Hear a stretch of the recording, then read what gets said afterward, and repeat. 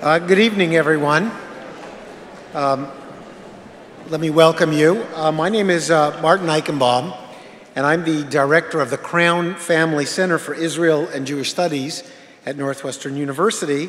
My other job is professor of economics. But on behalf of the center, I want to welcome all of you to the Philip M. and Ethel Klutznick Lecture. This year, we're really privileged to have a very innovative program led by, and I hope I'm pronouncing this correctly, Psoy Korolenko and Anna Shternshis. Let me just say, just on a personal note, that this evening has great significance for me, since my father was an officer in the Soviet Army during World War II. So I'll be thinking of him, and like many of you, of a lost world tonight.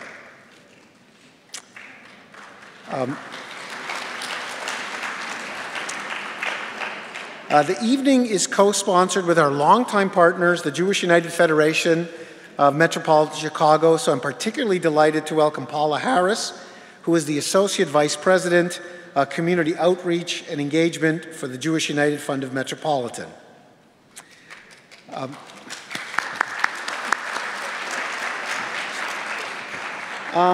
So, did you want to make some opening remarks and then I'll introduce Claire? Is that okay? Sure. Let's do it that way. Let's do it that way. I was going to introduce Claire, but you probably have more. No, you have more to say. No.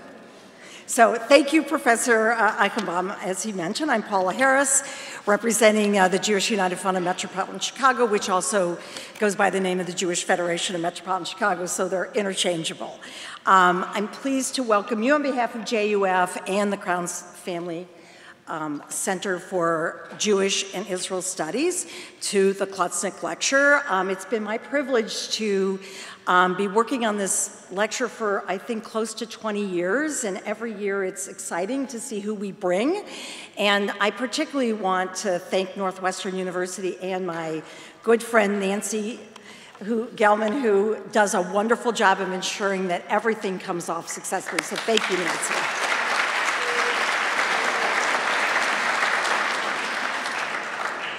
So the Jewish United Fund has a strong relationship with Northwestern University. I think a prime example is our Fiedler Hillel, which some of you are probably familiar with. It's one of our premier Hillels in the country, and it's run under the wonderful leadership of Michael Simon, who happens to be sitting in the front row wearing purple, of course, because it's Northwestern University. So, thank you, Michael. I also wanted to give a couple other examples of how JUF interacts with Northwestern University. In 2005, our Israel Studies project, working with the Weinberg College of Arts and Sciences and the Crown Center for Jewish and Israel Studies, helped make possible a program that brings over Israeli postdocs, 2 postdocs a year. They alternate on various fields within academia, and I think that their integration into Northwestern has really kind of added some vibrancy and some really good content to academic life at the university. So we're really just pleased, again, to be partners in this. And these efforts are just a good example of what I think is a great community campus partnership. This lecture, as Professor Eichenbaum mentioned, was endowed by Philip M. and Ethel Klutznick in 1986. They really wanted to bring together the university and the community to come together to explore themes, issues within the Jewish community. And I think it's just been a really wonderful collaboration, and we, want this to continue. So for those of you, I'll do a little shameless plug. For those of you who didn't RSVP or sign in, leaving your contact information, please do before you leave, because that's a way that we can be in contact with you for future programs, both by the Crown Center and by the Jewish Federation. It's now my pleasure to turn the microphone over to Associate Professor Claire Sufrin. She is the Assistant Director of the Crown Family Center for Jewish and Israel Studies here at Northwestern University, and Dr. Sufrin is a scholar of religion specializing in modern Jewish thought and theology. Thank you again for coming.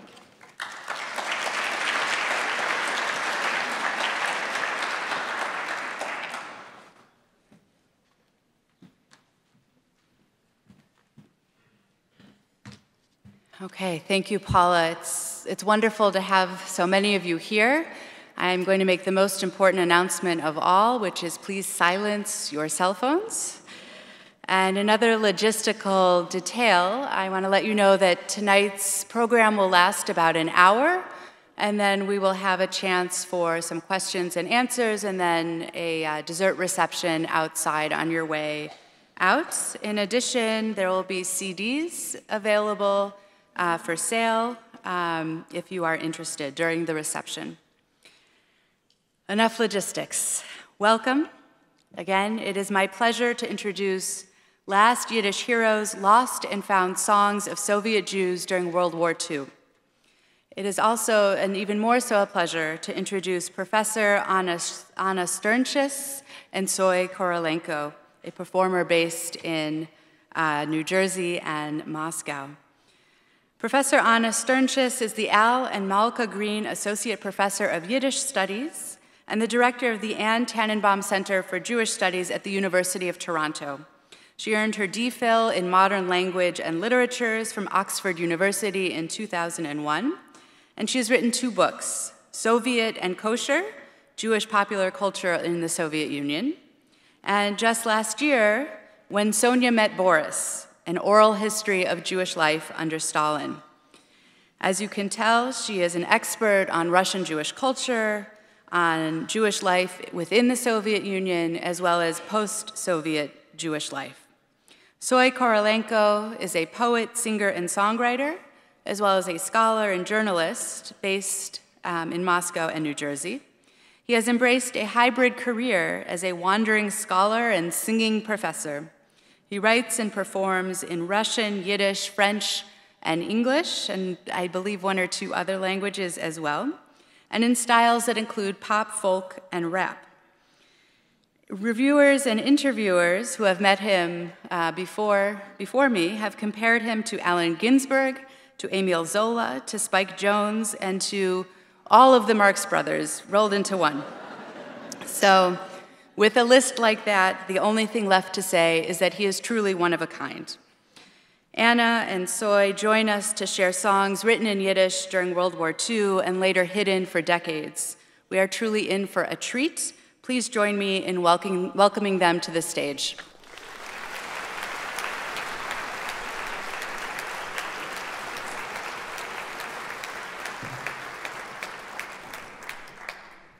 Thank you so much for this beautiful introduction, and thank you all for coming.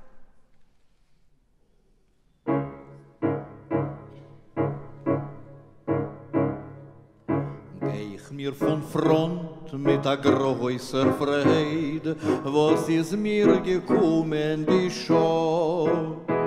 Oi, wie ich geh rein in Stadt und frag ob meine eigene, man antwortet mir als keiners nicht da. Oi, wie ich geh rein in Stadt und frag ob meine eigene, man antwortet mir als keiners nicht da. Bin ich geblieben stehen, mit der Gräuse gewehen, in Arznot geöffnet sich ein Wind. O in der Wasserseite ich gib a Kuck, stellen mir sich vor, mein Weib mit mein einzig Kind.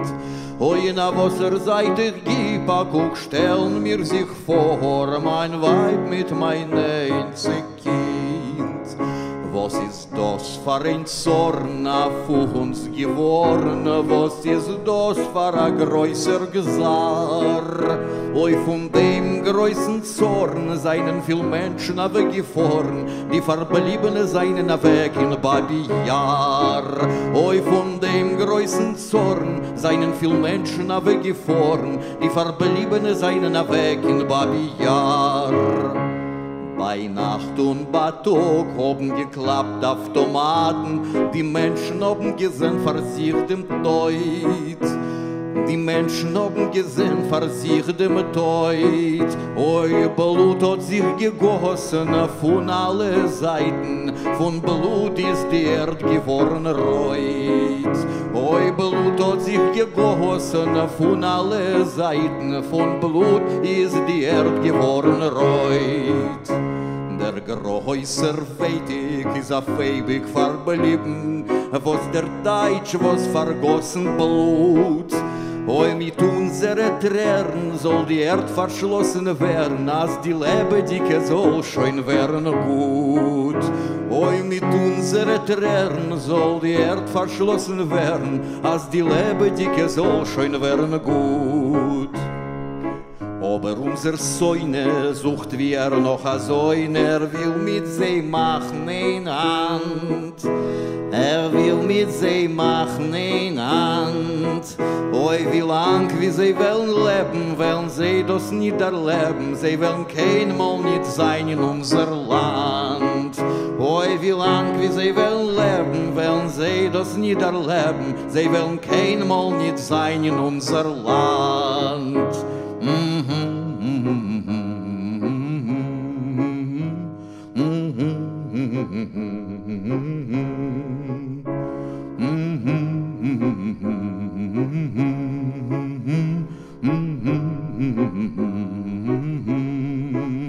Oi, wie lang wie sie wollen sie das nicht erleben, sie wollen keinmal nicht sein in unser Land.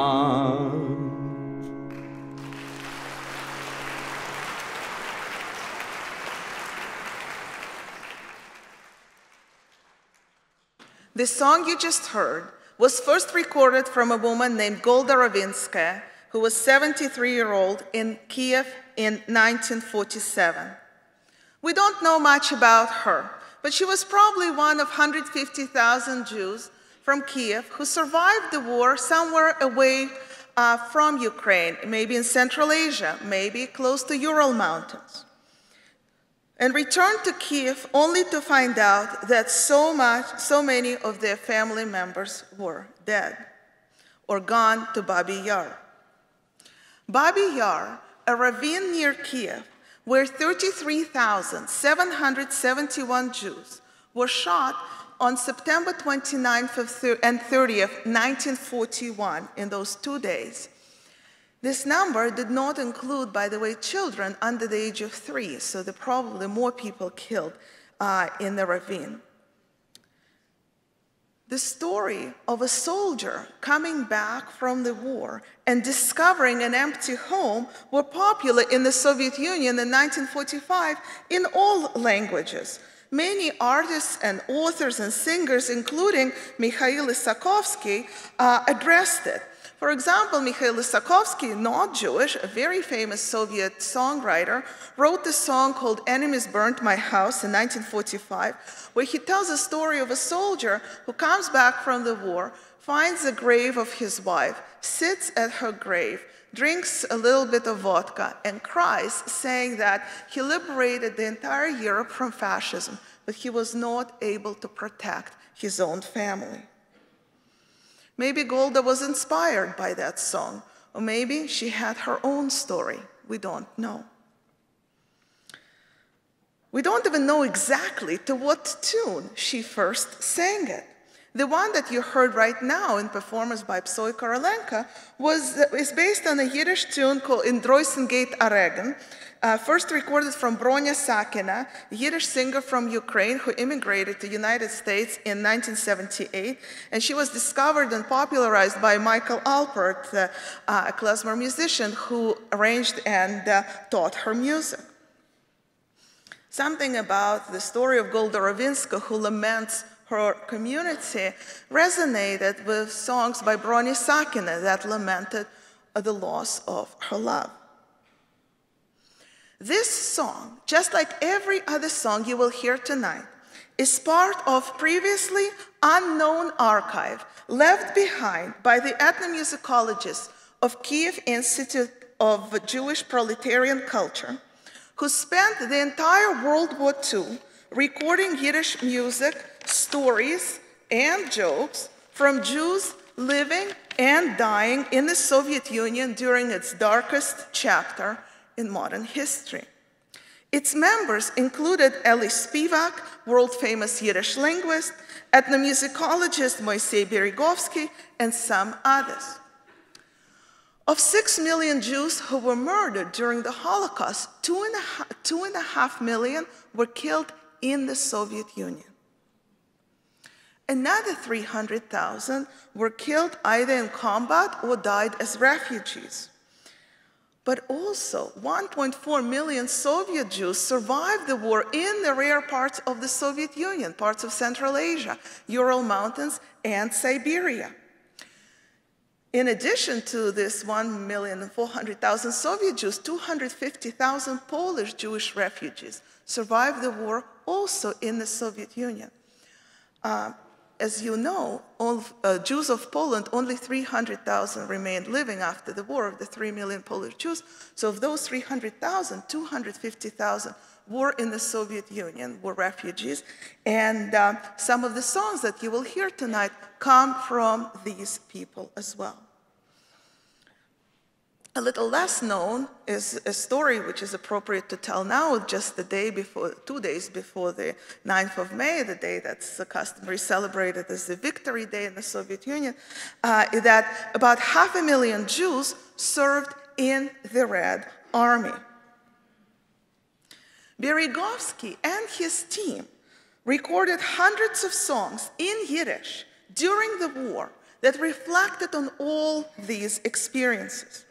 They planned to publish some of these songs into a volume, into a book, which was all typed and set up. It was called Jewish Creativity in the Soviet Union During a Great Patriotic War. I can show you this beautiful, sexy cover. As you can see, it's all ready for publication. It was all typed out. It even went through one round of Stalin's censorship, but it never actually came out.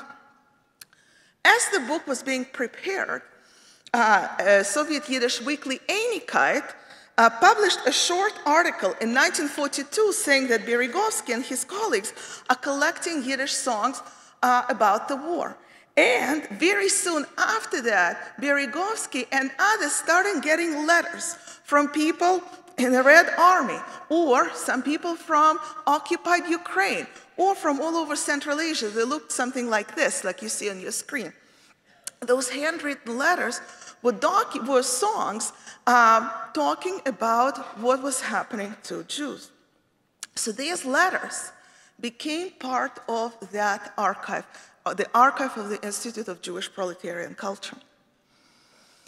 The archive was, I will tell you the story of it a little bit later, but the archive was not known to historians, not very well known at least, until about 15 years ago we learned that actually it exists, but only until maybe 2 or 3 years ago that it became clear that this archive, the entire archive of these materials, actually survived the war. And we came across these documents about 3 years ago, and we quickly realized four things. First of all, every single song collected in this project was written by amateur authors. No professional songwriters, no professional poets wrote any of these songs. The second thing we discovered, that not a single one of the songs of the archive was known before. And to give it a little bit of context, there are a lot of Holocaust music that is available to us. There are songs from Vilna Ghetto, there are songs from Lodz Ghetto, there are songs from Warsaw Ghetto, there are songs that are unknown, that exist, that were written in the different places where Jews were during the war, including under the German occupation. So we thought that maybe some of the songs will be similar or familiar. That was not true. Not a single one was known before the archive was found.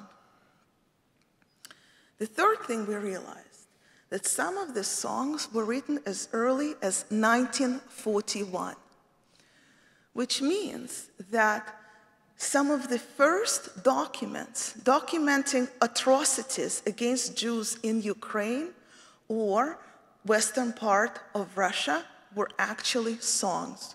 People found it easier sometimes to document what they were witnessing, writing music about it, rather than telling prose. Somehow prose lacked the emotional power that they needed, which music readily gave them. That observation meant, the third thing, that the existence of this archive is revising the way we understand the history of the Holocaust in the Soviet Union.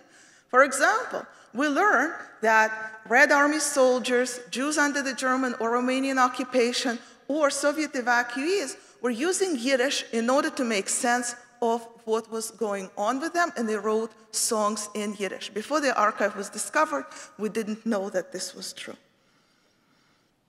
Finally, the fourth thing that we realized was that these songs were never heard since 1947, and they needed to find the audience beyond a strictly academic one. The songs had to be brought back to life as music, as art. And here came the difficulty. Most of the documents looked like that. Which, you can see handwritten Yiddish, some of you can read it, but you see there are no notes. So how do we know exactly to which tune it should be sang? Berezovsky did not finish this project, so they were planned to add tunes later. Sometimes they didn't have time to record these tunes. Sometimes people who mailed those songs to them didn't write the tunes. So the problem was, how exactly do you sing the poems? Berezovsky started making annotations to this music. For example, sometimes it would say, sang to a famous Soviet song, but it doesn't say which one. Or another important piece of information that came from Berezovsky who said that not a single new tune was recorded. In other words, people relied on old popular Yiddish and Soviet and Ukrainian and Polish and Romanian music, and as we learned later, also German music, which is also very interesting, to write these new Yiddish songs about the war. So, with this in mind, and using a leap of imagination, Psoy and I'm being very generous to myself, actually 99% of this work was done by Psoy, brought these songs, imagined the tunes for these songs, sometimes based on textual analysis, sometimes taking a leap of imagination, and sometimes taking a real leap of imagination and singing them to the tunes that didn't exist then, or something that was popular in the 19th century. You'll see. Above all, this program is meant to do something that we think the authors of the songs wanted to do, to create an artistic and musical commentary on the darkest chapter of Soviet Jewish history and also European Jewish history. So the next song you're about to hear is right in this line. It provides a commentary on events that were relevant to its author, Velvel Shargorodsky, a man, a 42-year-old man who is singing that in Krasnodar region of Russia in 1944. And it talks about things that he is reading about in the newspaper and something that he wants to put in verse. So first you'll listen and then I'll explain a little bit more.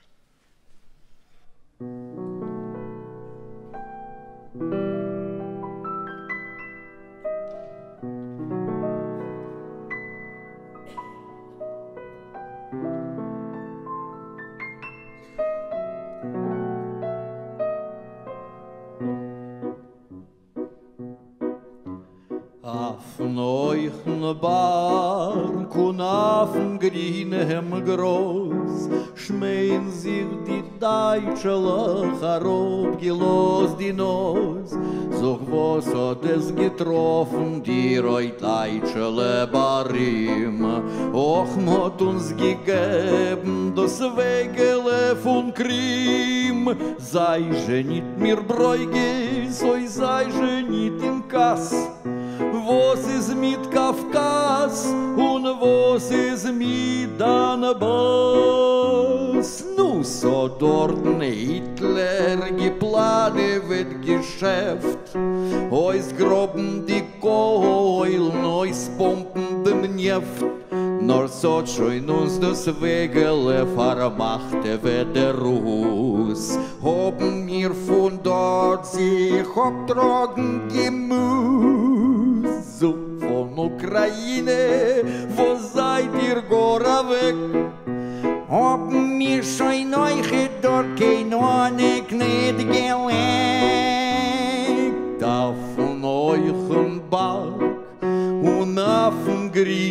groß, schmähen sich die Teitschler, harub gelos die Nuss. Nu wo je far wo Jahre, seid ihr doch erziemt, ach von alle Seiten ist so und weh und Wind. Doch nicht steh und doch nicht geh, oi, es ist nicht gut. Deutschland ist auf Zores, Hitler ist kaputt. Deutschland ist auf Zores, Hitler ist kaputt.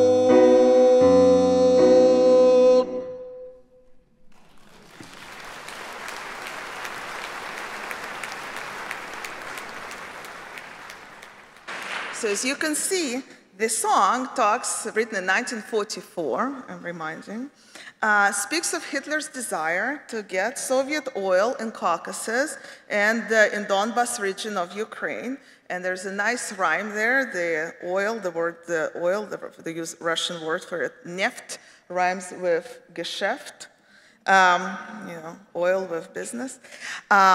So the song actually has an unusually contemporary feel, because we still hear the words like, oil and coal and resources in the news today. We hear the word Caucasus, we hear the word Crimea, and we hear the word, war in Ukraine, except the sides are different, but these sites are still the places of ethnic and of ethnic violence and ethnic conflict.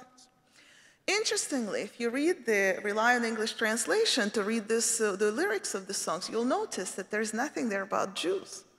There are no Jewish heroes, there are no Jewish victims. The song talks about what the newspapers are reporting. So if we don't know the song is written in Yiddish and we don't think about the tune, then it could be in any language written in the Soviet Union in 1944. But the tune actually tells a different story. The tune suggested very clearly that the song is based on the old Yiddish folk song auf den hohen Berg, on a tall mountain, popular in the 19th century. Even Mendele Moiches Forum, a Yiddish writer, wrote about that song in his novel Fischke the Lame. So it's a very old Yiddish song. And that Yiddish song is a riddle where a Maskilic Jew, when a Hasidic Jew makes fun of a Maskilic Jew by calling them Deutsch, so the Deutsch. So it's an inner Jewish quarrel. But when the war comes, the Deutsch, the Maskilic Jew, becomes actually a real German and Deutsch. And the song uses this old form in order to tell a very new story.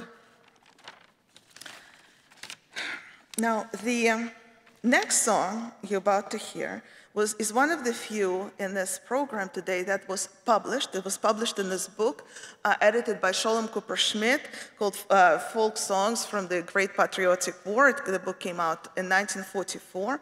It was recorded from Berta Flaxman in Zhytomyr, from Zhytomyr, but she recorded it in Uzbekistan in 1943. The tune will surprise you a little, but I will not say too much before you hear it.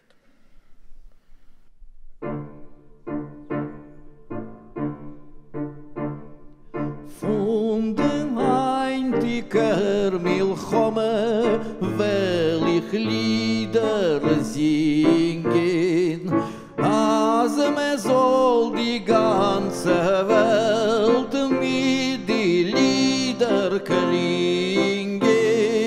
wie es vorgekommen da mit Joschke dem Adesser, als hat geschlagen sich mit nem Feind auf Messer.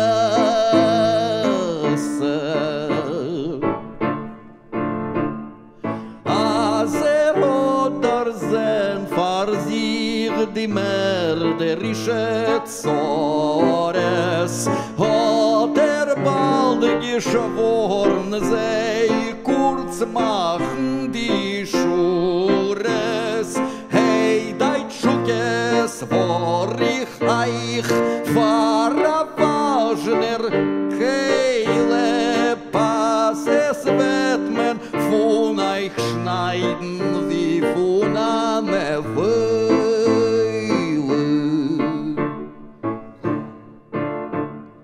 Für die Säukinder, wo sie rot lebendig begraben, wird ihr Treife Hitzles Eier auskommen nicht haben, weil ihr Rodek die schöne Stadt gemacht und Chore fahren Leben Eiern bin sich nicht ore.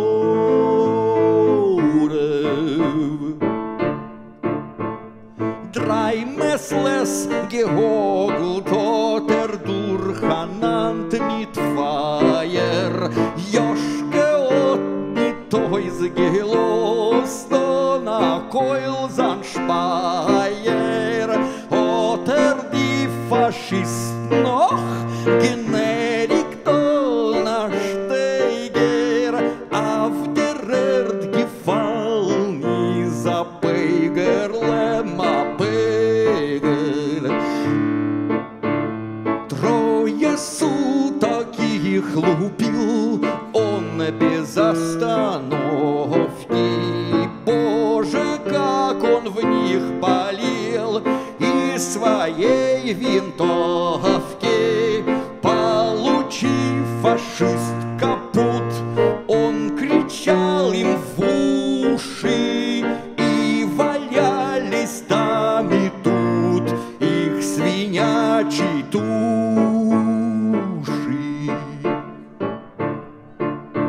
Скажут люди, жизнь прожил Ёшки так, как надо. Он родной стране служил, бил фашиста гада. Даже Гитлер уж давно имя Ёшки знает, хвалит праведных оно, а грешных проклинает.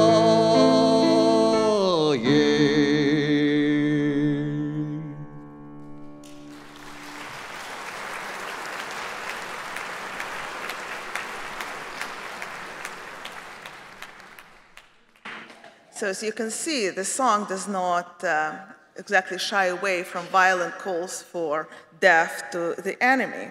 I'm putting that slide back on screen. So I want to tell you a little story about this. So a few years ago, 2 years ago, we were invited to perform this program on Canadian classical musical radio station. And I was asked by a host to write 2-line summary of each song. So we chose this song with a tune by Michael Glinka, and I'll tell you more about this in a second. So I had to summarize this song in 2 lines. So I wrote this, as anyone would. The song is about how you should kill as many Germans as possible without mercy. And many songs in this project are summarized that way. So the host called me for a meeting, very formal, very kind of classical music appropriate meeting. And he says to me, so I want to ask you something. You realize it's a family station. He says, maybe we should tone it down a little. Do you think it's appropriate to play music like this for our audience? And I said to him that I think that for the first time in history of Yiddish music, it's being criticized not for its vulgarity, not for its low taste, but actually for violence. And I think I said to him, we have to stop and pause and think that this is a historic moment. And he said, okay, fine, we'll play it. So why Glinka? Now, the song is set, the one you heard is Skylark, the 19th century song by Mikhail Glinka, which was wildly popular in the Soviet Union in the 1930s. It was performed by Sergei Lemeshev, a famous Soviet singer who is often understood as Soviet sex symbol. Everyone knew him, everyone wanted to be Lemeshev. So we were thinking about this woman, Berta Flaxman, who's writing the song, encouraging a soldier to fight for Odessa. Yoshke from Odessa is the bravest one who has no mercy for enemies. And she imagines him, this tall and handsome, looking like Sergei Lemeshev, and singing, pretending to be Lemeshev, and singing this song to the skylark tune. And that's how it came to be. This tenor, this kind of music was popular also among Yiddish tenors in the Soviet Union.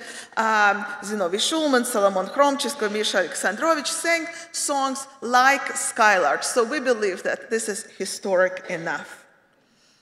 Now, revenge is a central theme in these Red Army songs. These are the songs, this one and the next one you're about to hear, that motivate soldiers to fight, to abandon their human side, and to remember that Germans are not human because they are doing things that no human being should ever do. By the way, the person who came up with the slogan, "Kill the German," was Ilya Ehrenburg, a famous Soviet journalist, also of Jewish origin, who published a famous article in 1942 called "Kill the German," and many Russian songs and Ukrainian songs, and now, as we learned from this archive, Yiddish songs, took lines from this article, translated them into the language, and sang them. But what Yiddish songs have that other songs don't have quite as much. They have the message that was really important for the authors of the songs to bring across. And that is that Jews can and do fight as men, and they do it no worse than other soldiers. In other words, fighting a very wrong but very popular anti-Semitic myth that spread in the Soviet Union in the 1940s, that Jews sit out the war in Tashkent, whilst others are fighting to protect them. This myth has no historical evidence, but a myth does not need a historical evidence. So the songs are fighting against it and showing that Jews are actually very good and brave soldiers. So the next song that you're about to hear is actually written by a soldier in the Red Army, by a Polish Jewish refugee whose name is Mendel Mann. Later he became a famous artist and also a poet, became friends with Marc Chagall, but he didn't know that then. In 1944, he wrote a song that you're about to hear where he glorifies his machine gun.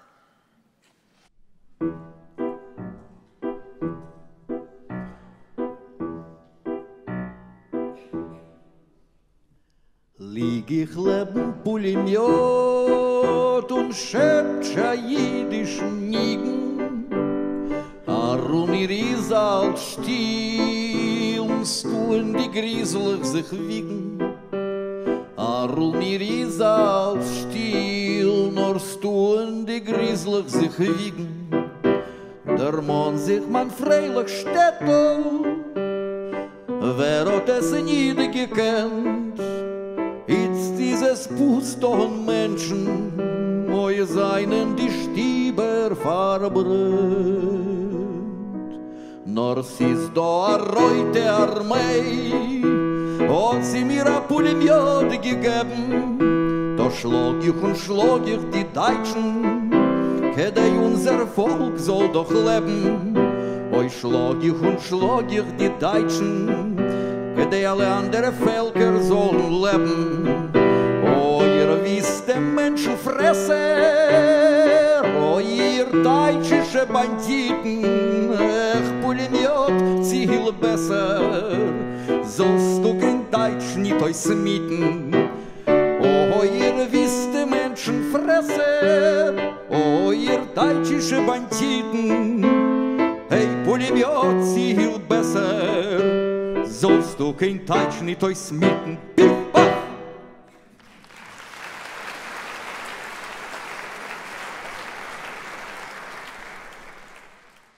So as you can see, the song really likes the machine gun. And it's interesting to think about this, why it matters so much in 1944. Today, if any one of you has gone to Israel and have seen, you get off the airplane, you see a lot of young men and women holding guns, and this combination of words of Jews and guns is no longer a novelty. Or, I realize now that I'm talking United States, the guns is a contested issue. But in 1944, a Jew having a machine gun and using this machine gun to fight against the army that destroys their people is a huge deal. And many, if not all, our Red Army songs glorify the weapons that are given to them by the Red Army. Now, this song, as you could see, really talks about avenging Jewish people. It's talking about how important it is for the soldier to fight for Jews.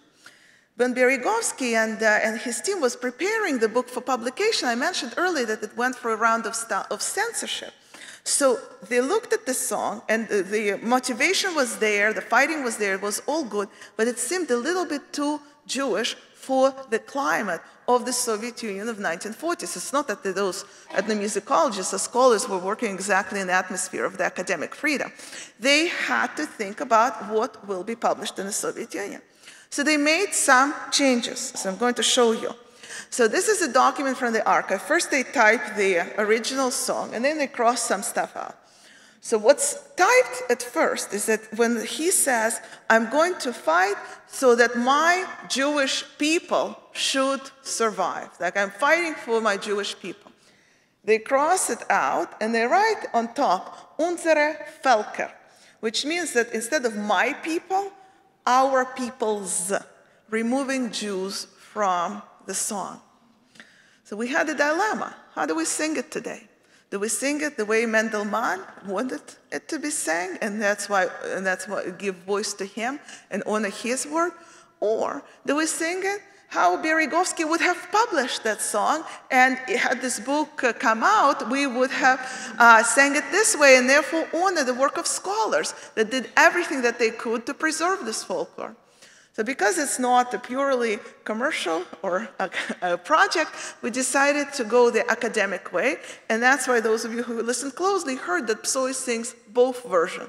So first he sings for my Jewish people, and then he sings for all people. And we think that in the 21st century, this message of universal dangers of fascism to Jews and to non-Jews is actually very relevant. And entertaining. I'll talk more about this later. In 1944, all workers of the Institute came back to the war-torn Kiev. Ukraine lost almost 900,000 Jews to Holocaust. In the German-occupied Ukraine, less than 1% of Jews survived. In the Romanian-occupied Ukraine, about 30% of Jews survived. So during 1944, 45, 46, and 47, Moisei Berezovsky, Ruvim Lerner, Hina Shargorodska, and a few other of his colleagues went to the places in Ukraine where Jews still survived, and even went to DP camp in Germany, and recorded stories, folk songs, and anything that could become part of this project. It was not an easy task. People who survived the war under the German or Romanian occupation were afraid to talk about what happened to them during the war for a good reason. As early as 1942, Soviet secret police issued a secret but very effective statement saying that every Jew who survived the war under the German occupation has to be interrogated, and they have to prove that they survived by not collaborating with the German army. If they couldn't prove otherwise, they were arrested and sent to Soviet jail. People who did survive the war under the German occupation or Romanian occupation, who had documents linking them to those ghettos and camps, burned those documents as soon as the rumor of this instruction, of this order became known to them. They regretted this decision many years later when the Material Claims Conference against Germany started issuing pensions to Holocaust survivors, and the Soviet Holocaust survivors couldn't prove anything. But in 1945, they didn't think about that. They wanted to live, and they wanted their children to live, and they wanted to live normal life. So they lied. A lot of people who survived the war under the German occupation or Romanian occupation said that they survived the war in Central Asia, in Tashkent, contributing, by the way, to this myth of Jews surviving the war in Tashkent. So who would sing them the songs of the war?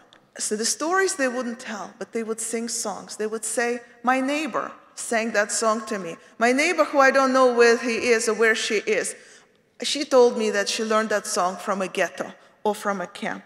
And that's how we have Yiddish music created in those camps and ghettos from Ukraine.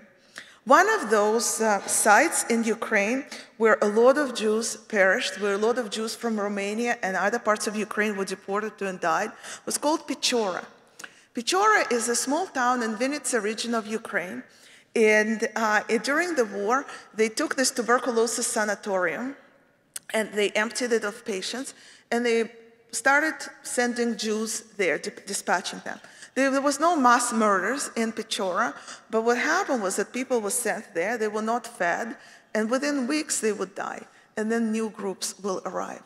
Some people, especially children, very few of them, were able to escape Pechora and tell the story of it. So a lot of songs in the archive actually talk about Pechora. After the war, Soviet authorities denied the existence of Pechora. Historians today even argue whether it was a ghetto, whether it was a concentration camp. Survivors call it death camp. So there's a lot of discussion.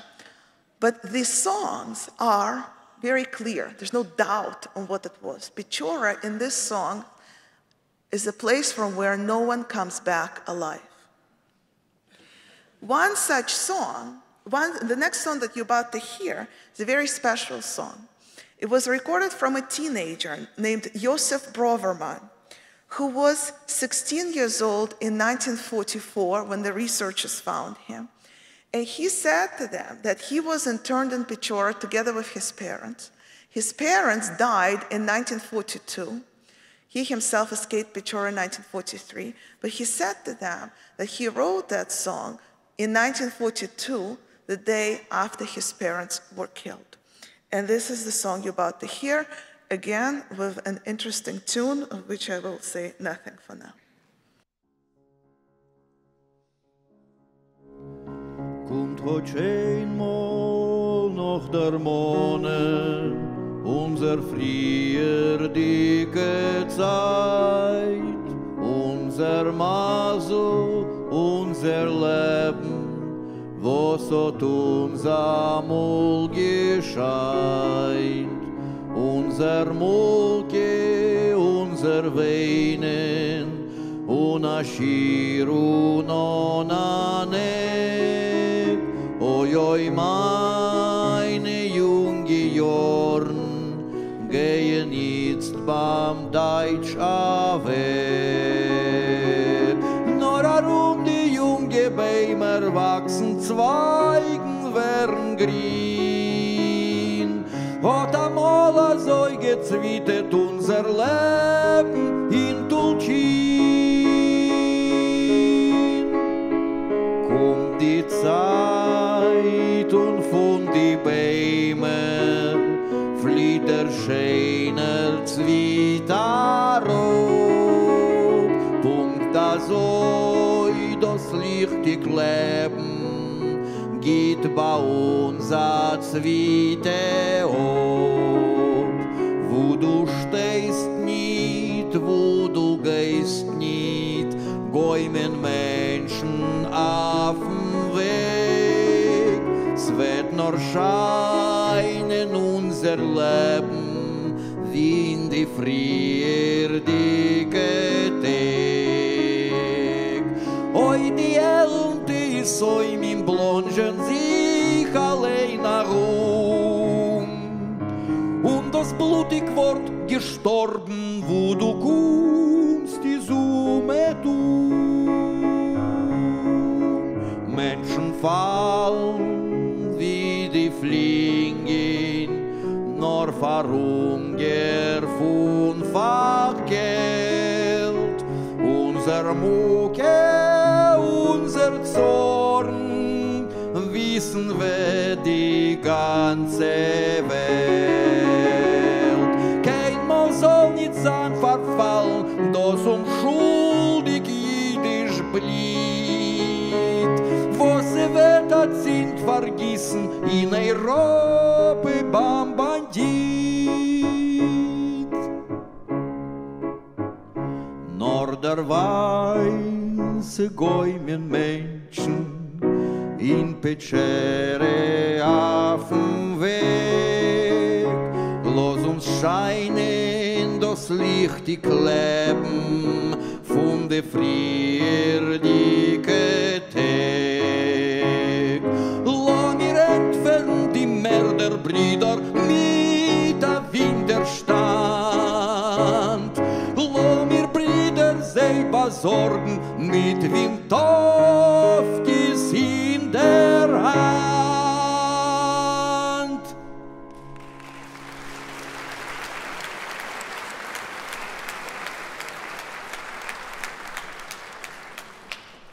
So the song, The Ballad of Destruction of Tulchin, a small town in Ukraine. Before the war, it had a Jewish population of 3,000. Of them, only 20 survived the war. And the song tells the story of the destruction. The tune, and by the way, before I tell you about the tune, as you can see, the teenager who wrote that song was hopeless. He didn't see the good ending. He thought that everyone will forget about what happened to him and to his community. But then the end is very positive, and it says we will respond to the murders, we will resist, we will have guns in the hands. And for some time it didn't make any sense to me because the whole song is so depressing, and then the last verse is like so a bit. And sure enough, it comes as a sponsorship, as a censorship. As you can see, the depressing lines are cut out, as the documents I found later. And this whole last verse about using the guns and fighting and to respond to murder was written by scholars themselves in order to show that people are actually not losing their spirit and are resisting fascism. And again, we sing both versions. Now, the tune was written, of course, by Alfred Schnittke, a Soviet composer of both German and Jewish origin, written in 1978. So how could it be this song that's set to that tune? It comes from a famous TV series popular in the Soviet Union in the 70s, based on Pushkin's stories, Pushkin's little tragedies. And the song by Schnittke talks about a destroyed community due to Black Plague in the 14th century. The fascism was referred to as the Brown Plague during the war, so Psoy thought it was interesting to sing this ballad of distraction to this modern contemporary tune. And that's how this song got recorded, and we're very happy with the message it sends and all this. Until, a few months ago, we found the original tune of that song.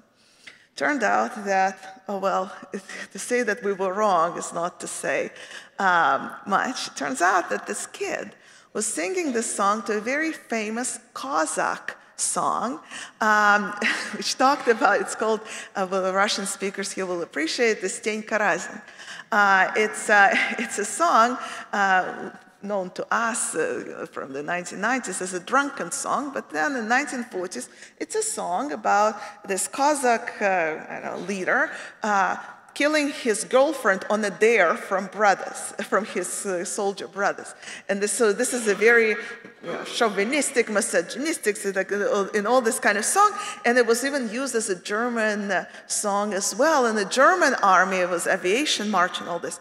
How this kid connected these kind of words with that music escapes us. But we know two things for sure. First, we would have never guessed it. And second, had we sang it like this today, you would have all thought that we're mocking this project, and how could that be? So what worked for 1944 does not work for 2018, and we think that maybe Josef Broverman, had he lived, had he heard this, said, actually, it sounds better with Schnittke. We want to live with that and believe that. One of the things, speaking of surprises from the archive, that surprised us, looking at the songs in the archive, is how much humor was in them. Humor and satire were a very important part of making sense of the war and trying to cope with the war, and some people even say resisting the war. Holocaust survivors often talk about how if they could make a joke, that gave them strength to live to see another day. Soviets saw humor as a very powerful weapon against fascism. Soviet magazines published cartoons like this one all the time, defeating Hitler, suffocating Hitler like this. So Yiddish songs don't stay away from this. In fact, about 30% of the archive are actually humorous songs.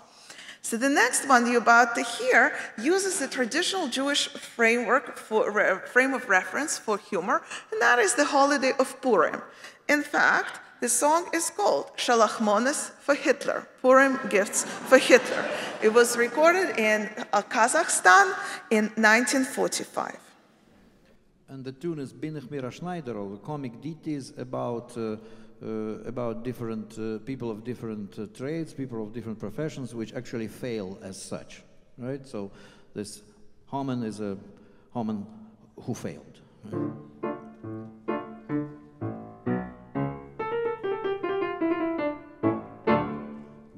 Bist nicht mein erster Sohn, ich hab gehad a Sacha Sohn, ich will noch verschreiben euch dein Namen in einem Zettel, was hebt sich an mit Omen. Omen Antiochus, Turquimade, Kruschewan, haben die Welt verhippest, früher noch vor dir. A langer Zettel, Omen sie's voran, es wird nicht stehen, kein Papier. Hat ihr alle sich hat Ziel gestellt, mich ob zu mecken von der Welt, nor nicht an euch ist es gewähnt. Stalin wird schon kurz an euch die Hand. Mein Haus hast du verbrennt, hast du meine Töchter geschenkt, hast du meine Ethel zertrotten und geschworen, mich Haus zu rotten. Nur wild und narrisch ist ein böser Träum, mir wollen leben, sei wie sei, dein Soft wird sein auf Homens Bäume. Am Yisroel Chai.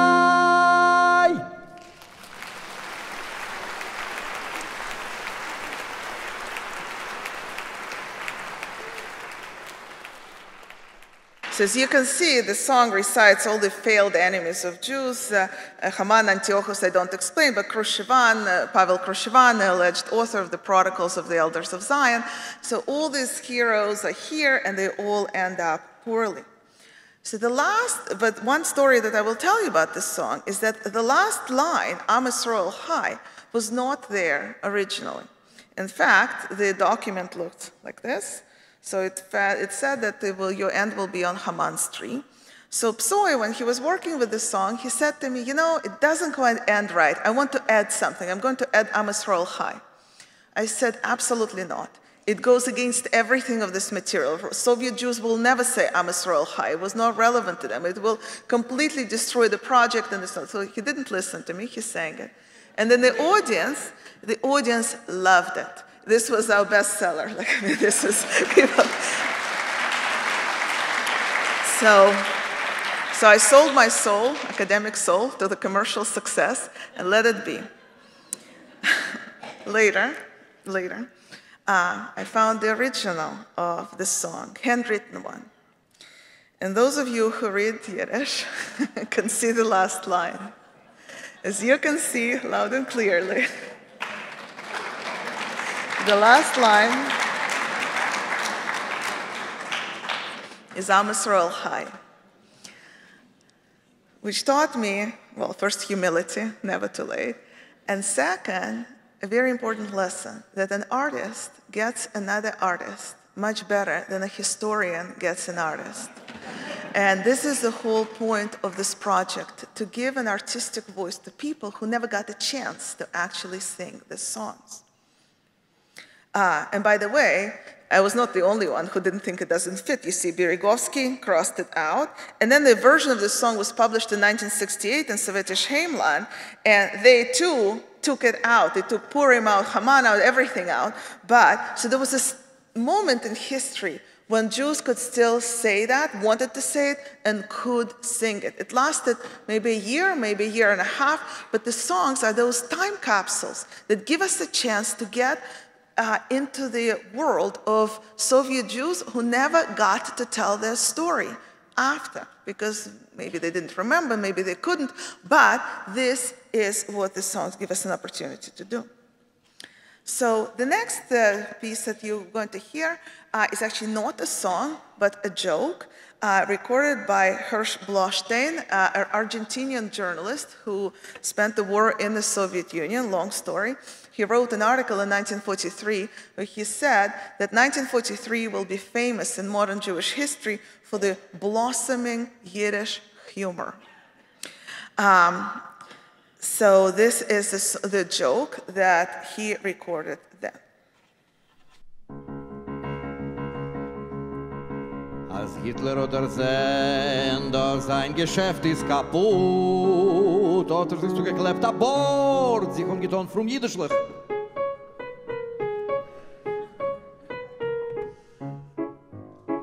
Sich der Wust bei Goebbelsen, wo es ist noch geblieben, ein lebendiger Jid, in der dritten Imperie, und gekommen zu ihm, behalt mich, Brüder!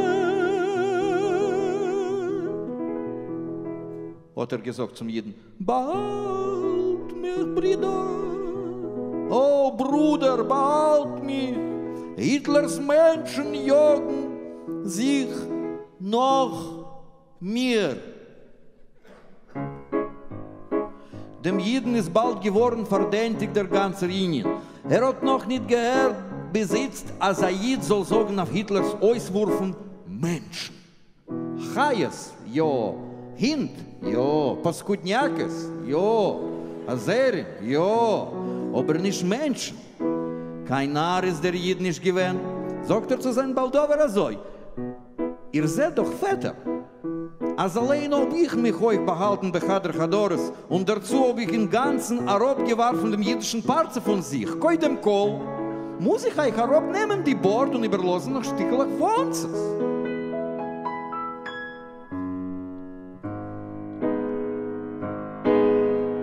Und jeder noch Hitler hat bewiesen etwas zu entfern.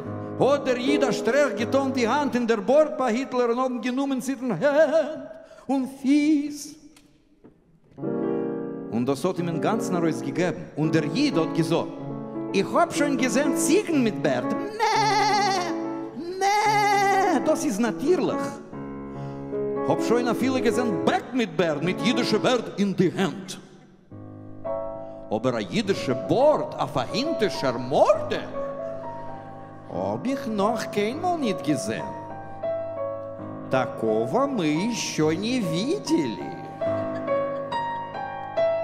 Und der Witz endet sich mit einem Gramm. Ja Bord, nicht Bord, da geht nicht hin kein Bert. Dein einziger Ort ist in der Erde.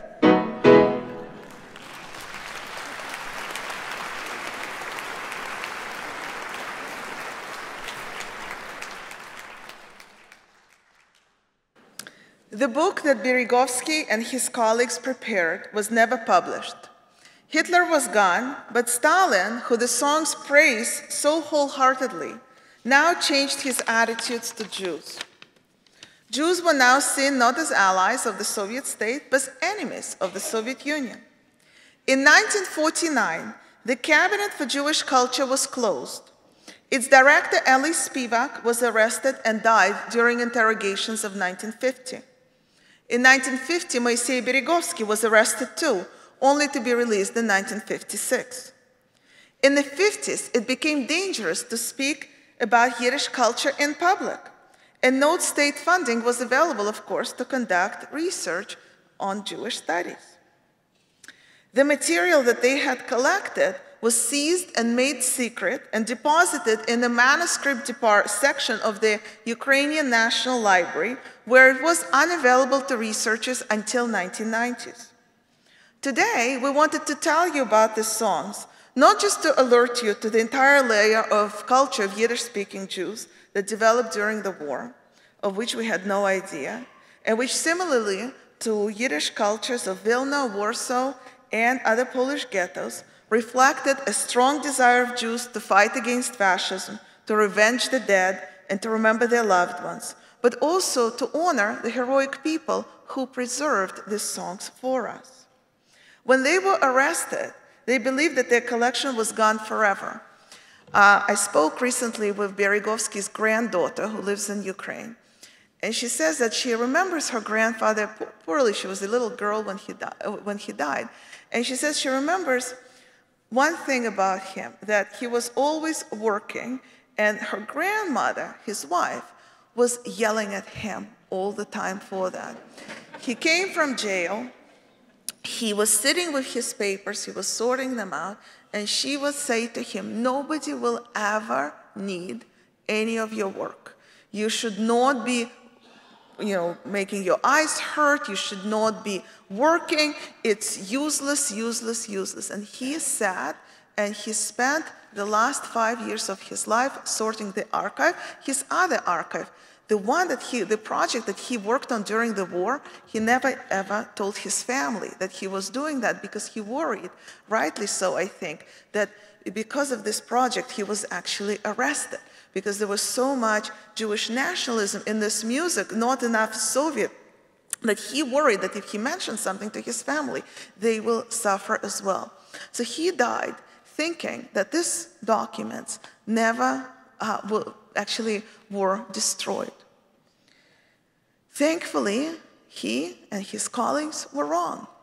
Yes, it's over 70 years later, after the archive was closed, but the songs did see the light of day, and for that we're grateful. To him, to Beregovsky and his colleagues for their work, and to you for your attention tonight. We will finish with one song from this collection, also a Purim song that proudly proclaims the end of Hitler and the end of fascism.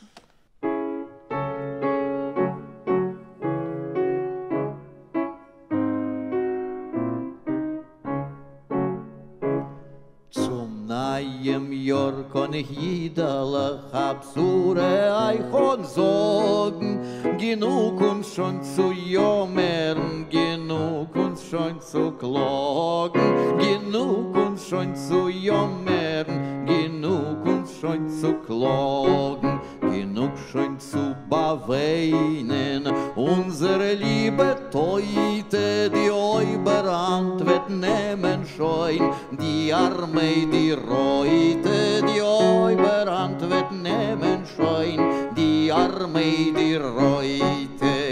Hitler kann uns herden, nur bei Nacht in Choem, a sochen weh wird ihm sein, as wird werden Scholem, a sochen weh wird ihm sein, as wird werden Scholem. Scholem Frieden auf der Welt, dem Deutschen abzaloches, dem Deutschen abzaloches.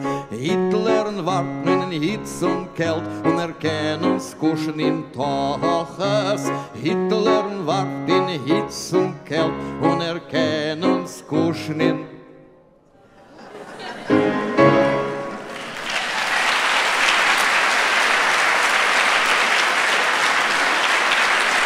Psoy Korolenko.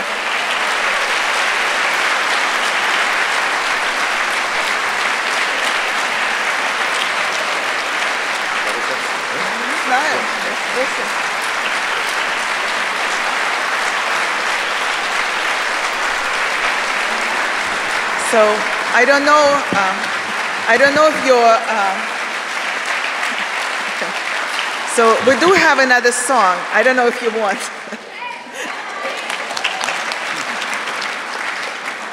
Okay, now this is the very last song, for real. And this is a song that, in our opinion, signals the return to real normalcy in Jewish culture. It was recorded in a German DP camp, not in the Soviet Union, 1946, And it makes fun of Jewish organizations that are helping Jewish survivors to get back on their feet. So it's back to the citation of 2 Jews, 3 opinions, and making fun of each other. And musically, in this song, we celebrate radical anachronistic solutions and other random songs. And it is actually, in this case, it's some kind of a medley. There are 3 tunes at least. The Russian popular tune known as Mishka Mnogo Myodu Съел, some sort of Tsiganочка, Russian Roma, gypsy dance song, and a little bit of Tumbalalaika. On gekommen in Berlin, nita nita in, und me fort, oi, und me sitzt noch op ein Ort. Me läuft zum Joint, me läuft zum Reben, kann sich nicht keine Hänze geben, sag ne wie es lieber was wird sein mit uns der Sof. Oi, lieber Bruder, nur betochen, mir zerschäm noch a paar Wochen, wirst du sein, ob jener seid, und von dort ist schon alright. Und enjoy der starre Pios, uns gibt nicht kein Entfern auf a Paros. Me sagt ihm, als Sachen weh, und meint als es ist okay. Sorg nicht, es ist noch gut, was da Bocher von Sachnut. Es ihr nur ach wat gerjat, gibt a Zertifikat, noch a Regen scheint die Sonne, weißen mir schon lang davon, verliert mir Tage nie den Mut, abi mit Jäges ist kaputt, abi Berlin ist stark zerstört, liegt ein Eilen in der Erde, und ich es Ruhe, Tanz und Schrei, eure Ham Israel Chai. Lang woch noch gewähnt mein Lied, nur ich bin schon etwas mit. Es wird sein, da jenu da. Hitras, adieu, goodbye.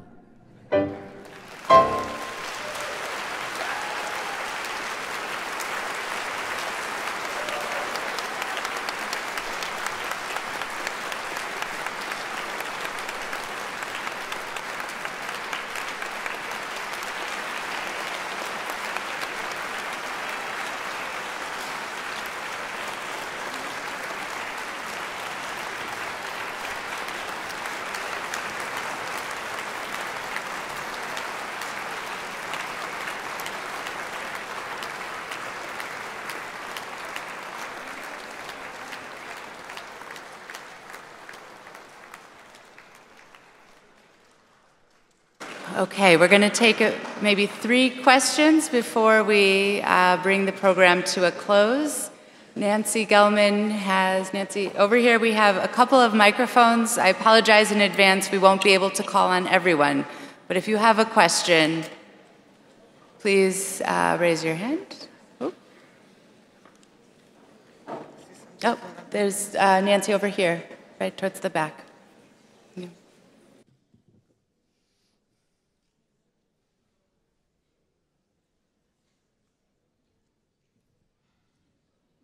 During the same terrible period in which these songs emerged, the Soviet Yiddish poets, who later would be killed by Stalin, Pfeffer, Markish, and others, were writing both poems which were criticizing Hitler and, of course, praising Stalin, and with little bits of Jewish nationalism in them for which they paid a terrible price. Did you find any evidence that the people whom you were researching had knowledge of the Soviet Yiddish poetry being written at that time under official auspices? Yeah, you know what, thank you for that question, because the answer is absolutely not. In fact, it was something that we really looked for. I have a colleague, Gennady Estreich, a specialist in Soviet Yiddish literature and culture working out of NYU. When I just first found the songs, he says to me, Itzhak Pfeffer wrote all the songs. They pretended for them to be folk songs, and it is what it is. Well, actually, that turned out to be not true, because Itzhak Pfeffer would never write songs of such low artistic quality. You know, he was a professional poet. But what was interesting to me is that comparing songs written by Itzhak Pfeffer, by Peretz Markish, by, I'm trying to think of other Yiddish poets writing during this time, or even stories by Bergelsel der Nister, there's nothing there. They borrow their imagery from popular Russian songs or from the old Yiddish songs, but there is no interaction, and that's how we concluded. Also, we looked every single name up, hoping maybe some of them will become Yiddish poets or singers. None. And that to us showed us that this was this complete layer of amateur Yiddish culture, which lived in a different universe compared to the universe of Pfeffer and Markish and Kvitko and all these other people. Thank you. This lady. How did you discover So I was working on a book on Yiddish culture in the Soviet Union during World War II. I'm still working, well, I'm still not working on this book, because I went to Kiev to look for the documents, for the archive, and then the librarian showed them to me, and that's how I discovered them. So it's not my discovery. We'll take one more, maybe from this side of the room, right in front. My mother teaches Sunday school. She's Russian herself. She's going to be embarrassed that I'm asking this question. But I guess I'm confused, just historically wise, from the 1940s until the 1950s. I didn't realize that Jewish people were fitting in the Soviet Union, per se. And was it state-funded? How did that work? I'm surprised that people were actually researching that in the first place.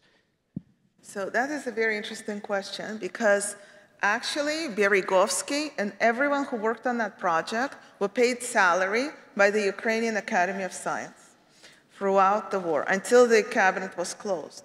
And it's interesting to think about how the war is going on and things are in complete chaos.